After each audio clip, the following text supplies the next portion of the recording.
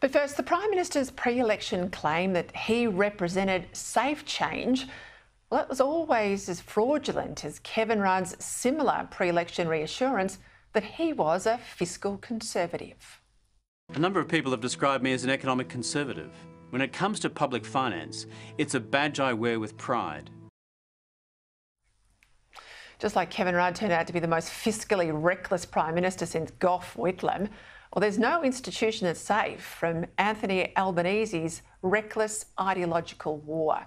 Thanks only because the Australian people got a vote, were we able to stop Albanese creating a third Indigenous chamber of the Parliament and lock it all into our Constitution. But on almost every other front, this Labor government is not about you and our national interest. It's about radically altering our institutions to suit the left. It's about rewarding the Labor Party and Labor mates. Mates like the union movement and industry super funds. And he's helped by a Liberal Party that often doesn't get it, that underestimates how far the Labor project to march through our institutions has already progressed. A Liberal Party that doesn't really understand that it's up against a ruthless cultural as well as economic enemy. A Liberal Party too that too often rolls over to Labor's changes. Then there's the so-called Teals and other crossbenchers, most of them Greens in disguise, who campaigned on integrity in politics but have backed in nearly all of Labor's broken promises. Look at those tax changes designed to punish incentive and to play the class war card waved through the Parliament by the Teals, despite being a total breach of faith with Labor's pre-election pledges. Look at the latest workplace relations changes waved through the Parliament by a Senate crossbench, not because the PM and Minister Tony Burke were brilliant negotiators, but because David Pocock is more left-wing than Labor. I mean, honestly, this so-called right to disconnect.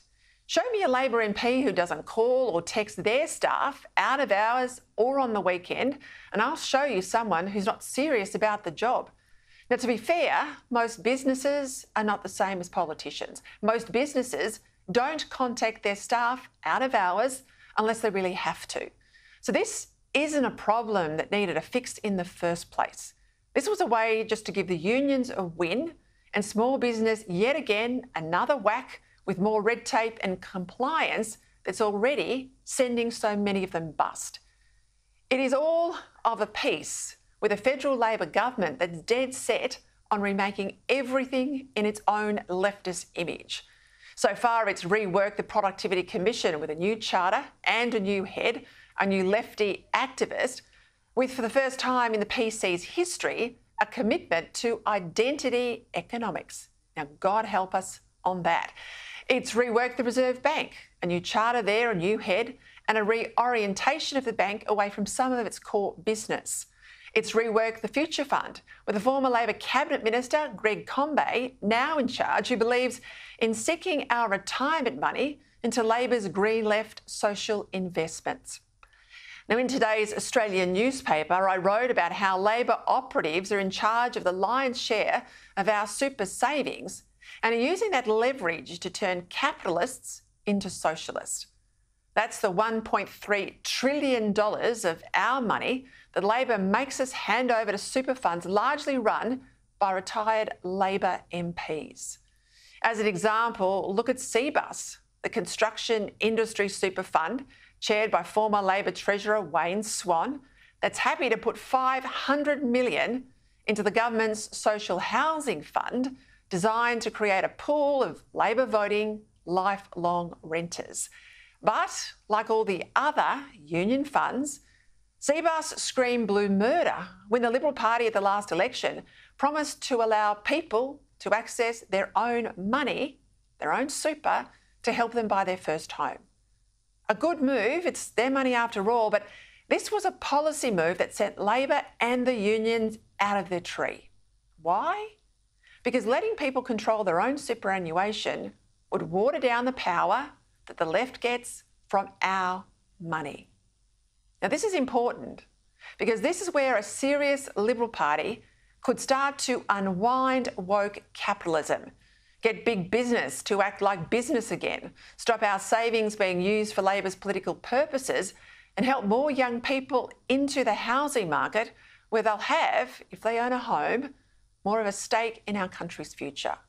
A renewed Liberal promise to allow young people to use some or all of their compulsory super towards the purchase of their first home would once again enrage Labor, while putting the Libs firmly on the side of aspiration and young voters who want to get ahead. But there's no point with big, iconic policies releasing them at the last minute like Scott Morrison did at the last election. Now, in that case, he did so because he was scared of a union backlash. I tell you what, I'd invite the backlash, have the fight. These policies have got to be released early so people can become familiar with them. And in the process, understand that Labor wants people to be renters while the Coalition wants them to own their home. Now, this, to me, as a campaigner, it's a no-brainer. A policy that reduces the left's stranglehold over big business. It sharpens that contrast between the Liberals and Labor, and I tell you all the time, no, that's how you win elections, and it helps young people to get the deposit they need to get into their first home. Now, what could be better for Peter Dutton? The opposition leader had a good 2023 because he opposed the Voice before it was popular to do so. And he'll have a good 2024 if he stays brave and tells us what he's for as well as what he's against.